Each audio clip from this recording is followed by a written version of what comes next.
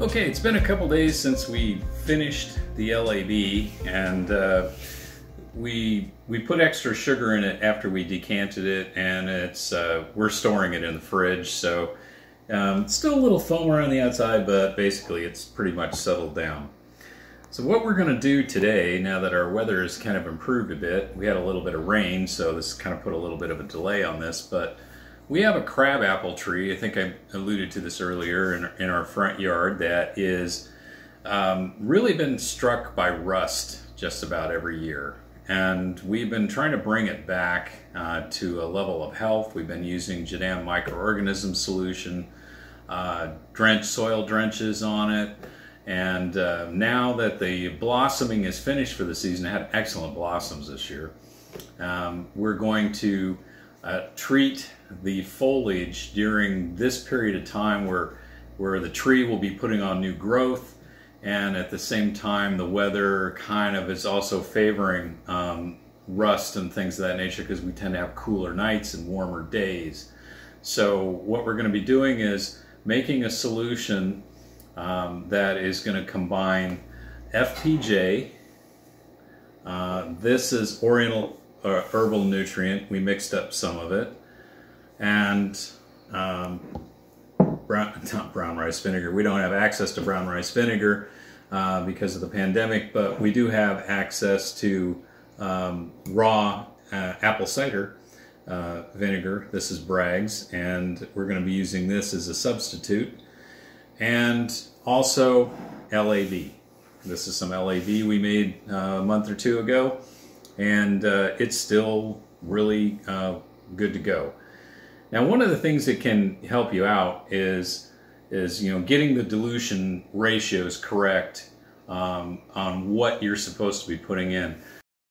So in KNF, at least as it's been kind of practiced from the Hawaiian folks who were trained by Master Cho, the vinegar, their use of brown rice vinegar, in this case we're using apple cider, the Oriental herbal nutrient, OHN, and the FPJ are kind of a base for the routine foliar applications that are given to plants, particularly during their growth vegetative and their changeover period when they're making fruit.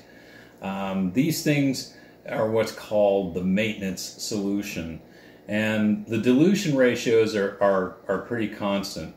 You're going to dilute the FPJ and the vinegar at the same ratio of 1 part of each of these to 500 parts water.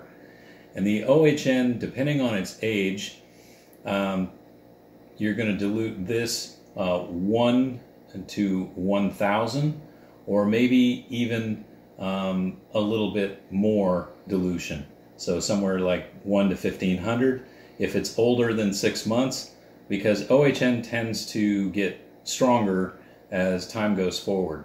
So we're going to be diluting this today. This OHN, the individual components we've mixed together here are a year old, so they're pretty potent. So we're going to be putting the OHN at a pretty high dilution level of 1 to 1,500, and that is going to be our maintenance solution that we'll use on a spray probably around a 10-day rotation for this tree. For the period now, we're in May, and we'll do it till probably right around 4th of July, or maybe a little bit later. In addition to that, we are going to be adding our LAB.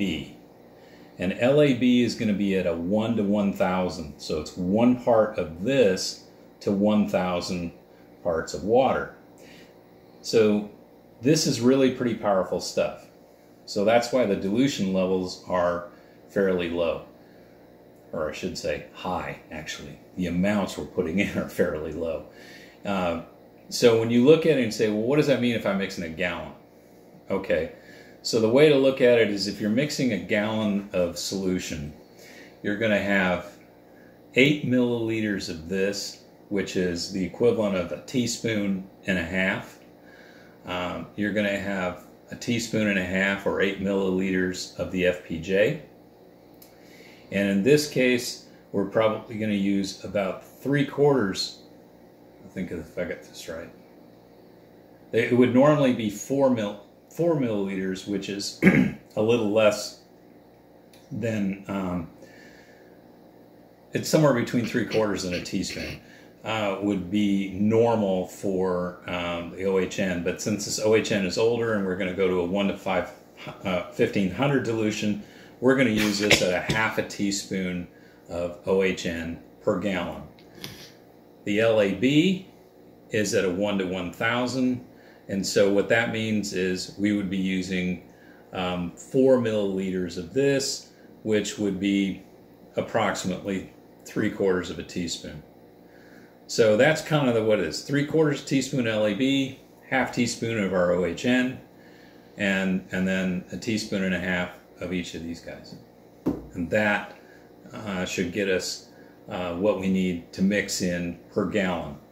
Now I have a 3-gallon backpack sprayer that I'll be using to spray the tree. So I'm going to pre-mix these guys up. I'm going to add the LAB separately once I add the water, but you can mix these 3 guys together, the FPJ, OHN, and the vinegar together.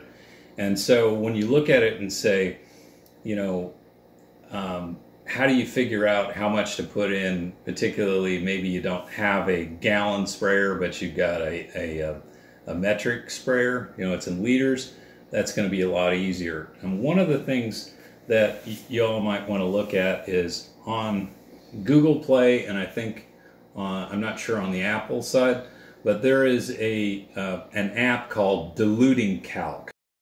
So Diluting Calc can really help you. Although this is in metric, you can easily, you know, convert it once you know what the amount is.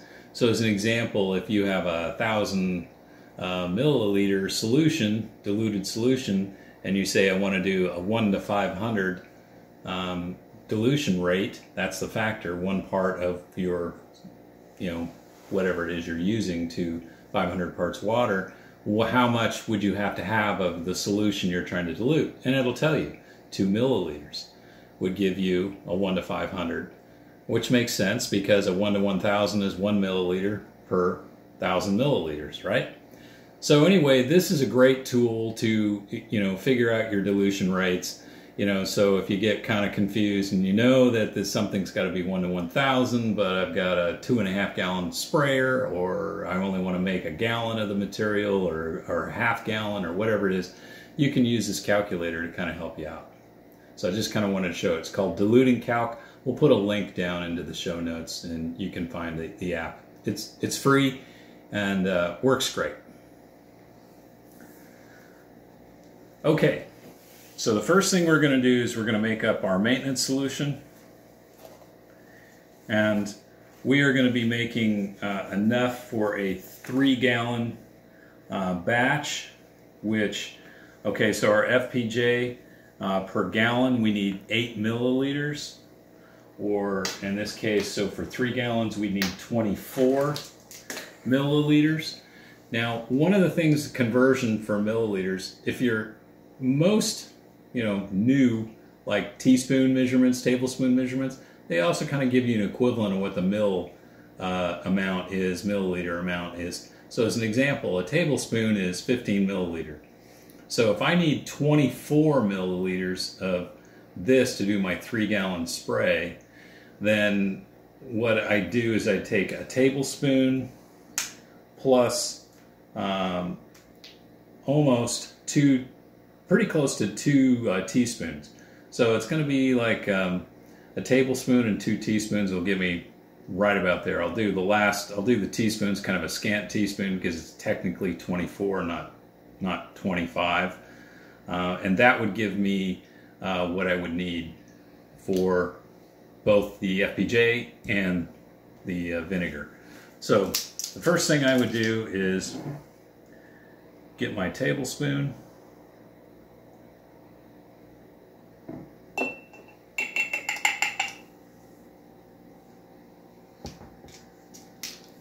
and then I'm going to make sure I get this kind of cleaned off so I don't drip too much of a mess here. What's that smell like to you? Smells green. Green. Okay, so and we're going to put in the last teaspoon we'll put in kind of scant, and that's approximately 24. And that's all for the FPJ. Let me just rinse this guy off.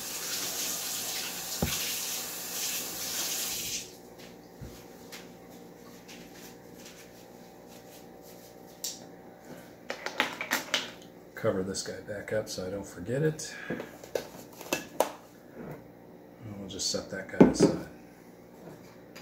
In this case, okay, we're going to do the same thing. It's the exact same measurement. It'll be a tablespoon. And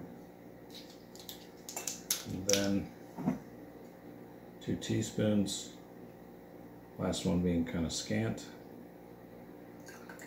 Right, you over dripped. Yeah, I'll make it even a little more scant. So You over dripped again. I really got scant that time. I really cheaped out on the last one, but that's okay. It's close enough. When in doubt, you can always put a little more water in your sprayer.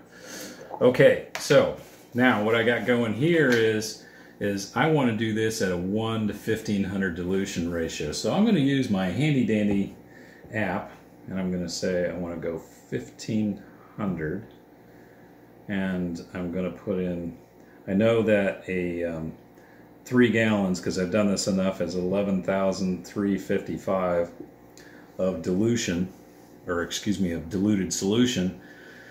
So I need 7.5 milliliters, which conveniently would be a teaspoon and a half. That's my stuff. And I want to put in a teaspoon and then a half a teaspoon. And I'm going to go scant as I can on that. And that is my maintenance solution. That is all I'm going to be adding to 3 gallons in a sprayer. Plus this. Plus this. Which the last thing I want to do, I've got to rinse off my measuring things here. Now it smells like vinegar. Now it smells like vinegar.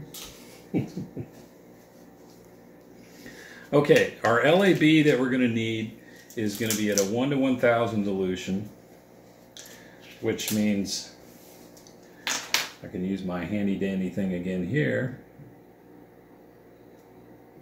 And I need 11, a little over 11, about 11 1/3. So that would be, let's see, 2 teaspoons and a quarter teaspoon. 2 1/4 teaspoons, roughly, for my LAB. Does that have to be stirred up? No, it doesn't. The sediment in the bottom settles out, and it's not going to matter if it floats up a little bit, but you know, it's just basically sediment, and it's not, I mean, the only thing harm could be that it might plug a sprayer, but it doesn't harm using it.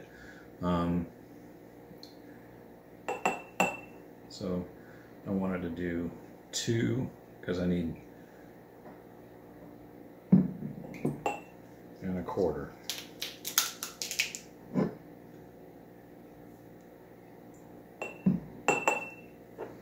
That's the LAB. Now, one of the things folks need to notice is when we're storing these solutions like FPJ or LAB, we're putting a breathable thing over the top. In this case, it's a paper towel, but if you had, you know, a type of cloth or something of that nature, that would work.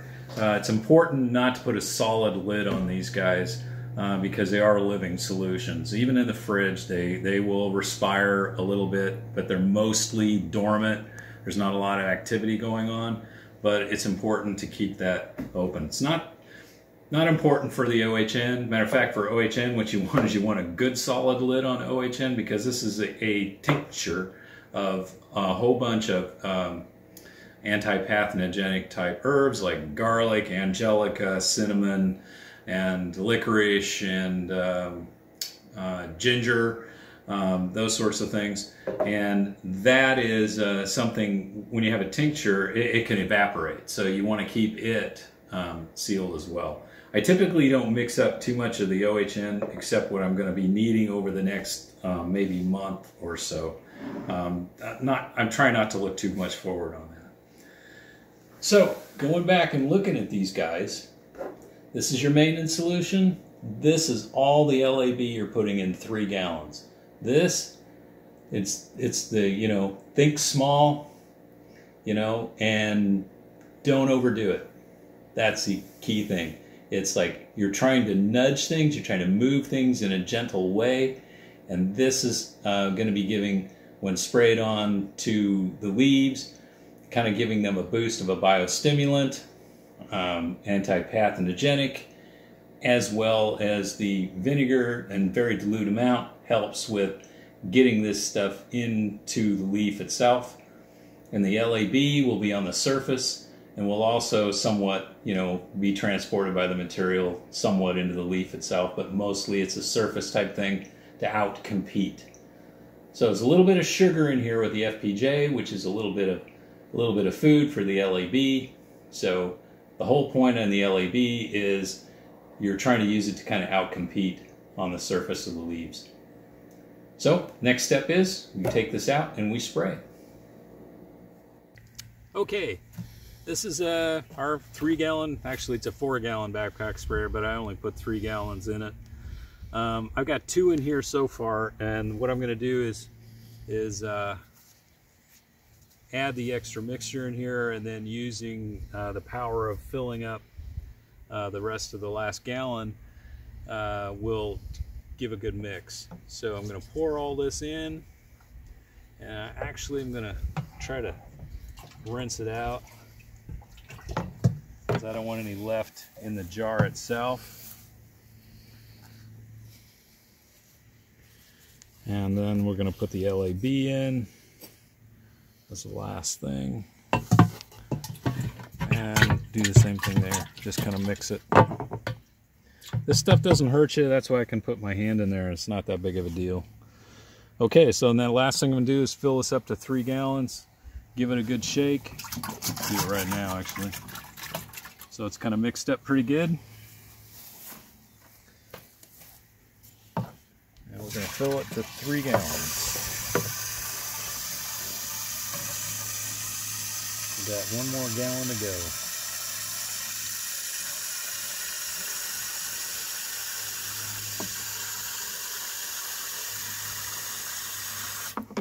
Okay, this is 3 gallons of mix, and when you look at it, you go, well, I don't see anything. It looks a little amber, but that's about it.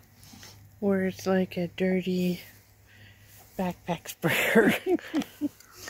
Well, this is all ready to apply, and when you apply this material, the best time to do it is like today we're partly cloudy and we're at about going on 6 o'clock. The sun's going to set at about 8, so we're a couple hours before actual sunset itself.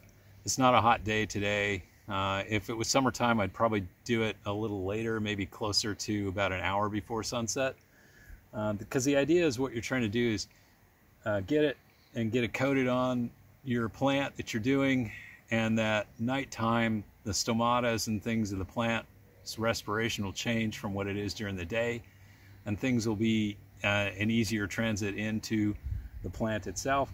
Also too, UV isn't so great for biologic stuff, so with low UV levels the stuff has a chance to acclimate and get itself situated in the plant, and it's just you get a better result. So always do it, when you're near the end of the day is the best time to give these guys a spray. So when you mixed it up in the kitchen, you had to do it today. You can't store the mixtures. Actually, you could if like you mixed it up and you say, oh shoot, it's starting to rain, I can't do it today. You could put it in the fridge with a paper towel over the top, and it'll keep for a day or so. But not long-term storage. You don't want to, it's not a long-term storage thing. So like, if you got messed up or something came up, it's not like you got to throw it away.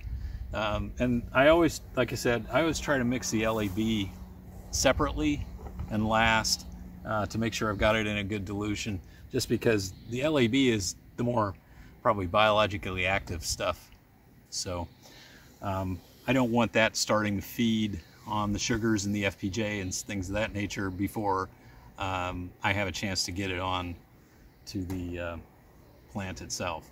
So that last step is just spray this tree, and it's a dwarf tree, so I'll use probably the full 3 gallons to spray the thing, because I'm going to want to make sure I coat from top all the way through.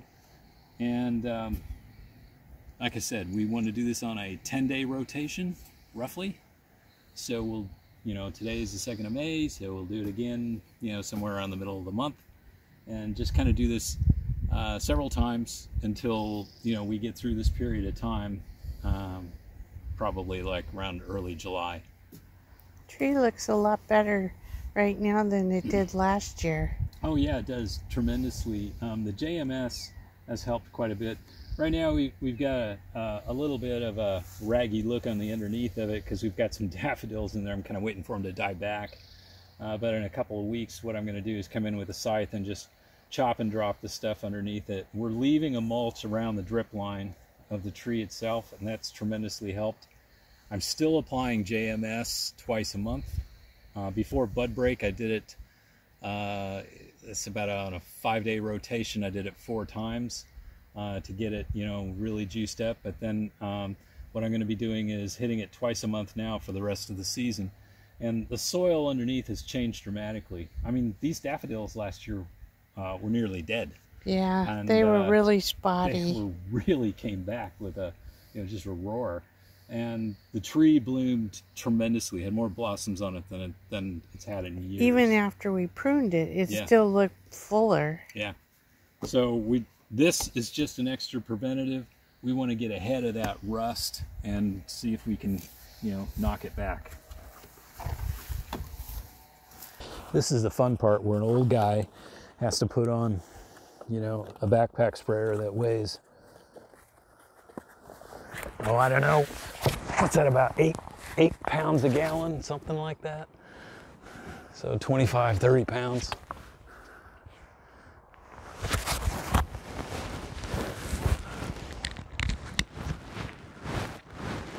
And if you can, get a sprayer that has a good hip belt, because it's just like a backpack.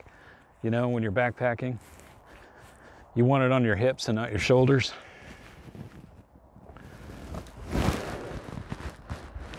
Let's see, did I do that? Oh yeah, I got messed up. There we go.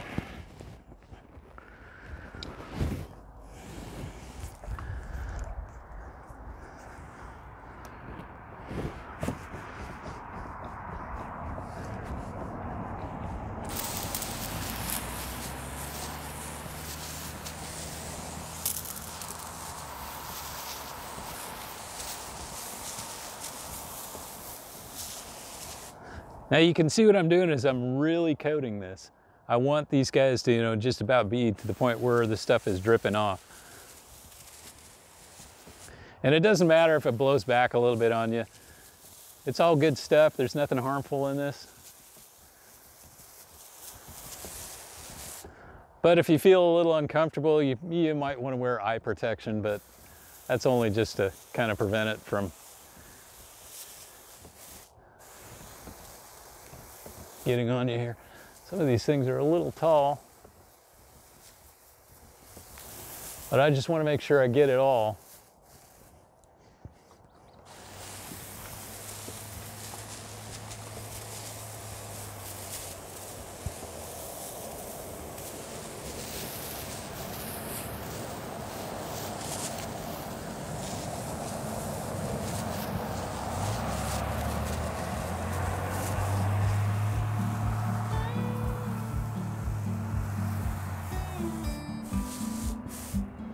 And what's amazing about this year is I see absolutely no rust on this thing so far. And usually it starts to show up about now, as soon as the blossoms are finished. Gotta make sure I get it in the other direction of the wind here.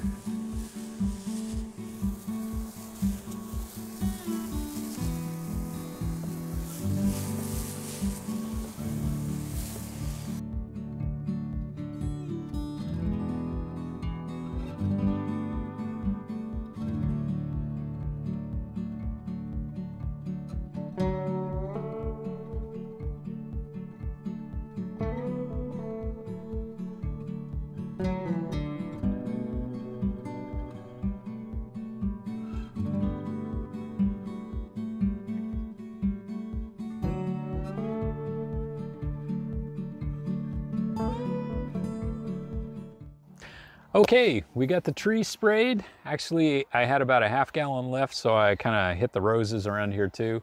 Kind of give them a little boost since the deer have been nibbling on them.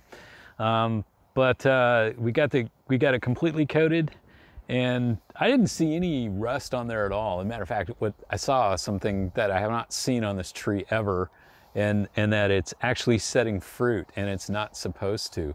Now I'm going to assume it's going to abort the fruit at some point, but we've got some pictures of just little itty bitty crab apples starting on the thing. It's pretty wild. It's never done that. This tree's been here for what, 10, 15 years? Oh. Probably 15 years. At least. And I mean, it's a dwarf. It's on a dwarf stock, so it's never going to be any taller than that, but it was healthy enough this spring that it actually set fruit. So I think we're on a good track here. And so we'll keep on the rotation on this, and we'll see if we're successful in keeping the rust off of it and encouraging the growth. So thanks a lot for watching, and I hope there's some good tips in here on how to use these KNF solutions, at least to how we're applying them here on the farm. And thanks for watching today, and as always, stay safe, and we'll see you next time. Bye-bye.